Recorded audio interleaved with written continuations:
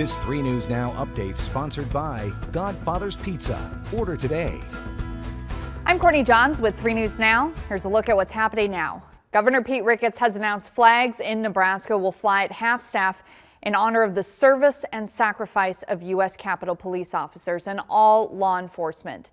He specifically mentioned Capitol Police officers Brian Sicknick and Howard Liebengood. Liebengood died Saturday of an apparent suicide. The 51-year-old officer was a 15-year veteran of the force. He was assigned to the department's Senate Division.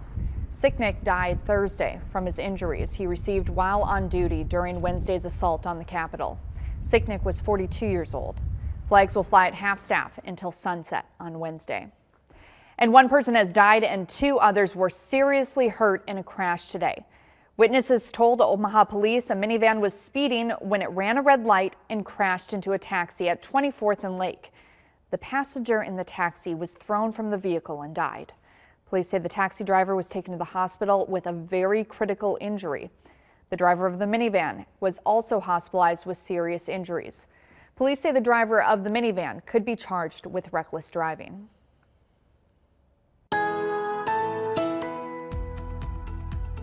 And I'm 3 News Now Weather Alert meteorologist Audra Moore with this weather update. After making it into the mid-40s on Monday afternoon, we're going to be cooling things off through the rest of this evening and overnight. We will still see a few clouds passing through from time to time and temperatures falling back down into the low and mid-20s by the time we start Tuesday morning. We'll still see a few clouds on and off throughout the day, but overall mostly sunny once again. Most of us warming back close to 40 degrees by noon and even a little bit warmer throughout the rest of Tuesday afternoon. Highs mainly in those mid to upper 40s. Some of us once again making a run at that 50-degree mark.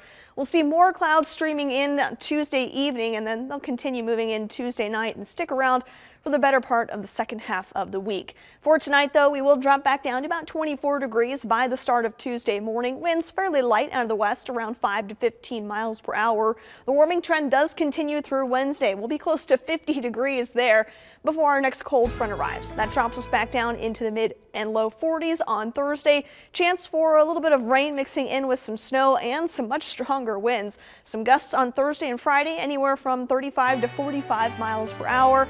As we get into Friday, some of that will switch over more to snow as temperatures continue to drop.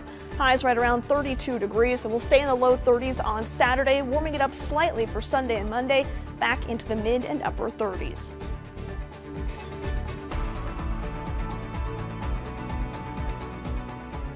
Bring home our cherry cheesecake holiday feast, a medium specialty pizza, a medium one topping, and a cherry cheesecake streusel.